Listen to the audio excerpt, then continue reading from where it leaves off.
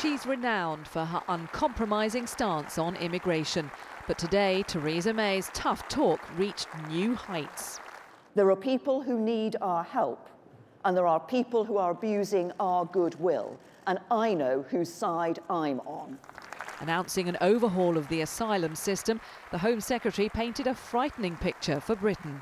When immigration is too high, when the pace of change is too fast, it's impossible to build a cohesive society. It's difficult for schools and hospitals and core infrastructure like housing and transport to cope. And we know that for people in low-paid jobs, wages are forced down even further, while some people are forced out of work altogether. Her proposed solution: returning more asylum seekers once their country has become safe again, using alternative ID to speed up deportation if a failed applicant doesn't have a passport, and a crackdown on asylum seekers who rejected other safe countries that they travelled through to reach here. Her strong language may have pleased her party, but it was swiftly branded irresponsible and inflammatory. It is not true that migration to the UK threatens British jobs. On the contrary, it helps to build the economy, a better, stronger, more productive economy that helps everyone living in this country.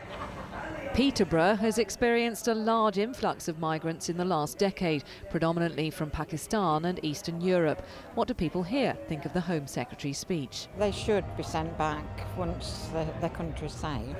You know, I think we're getting overrun, to be honest. If somebody's here legally, then it's okay. But if they're illegal immigrants, they shouldn't send them back. These people need homes, so it's possible that we have to just try and make way for them, really.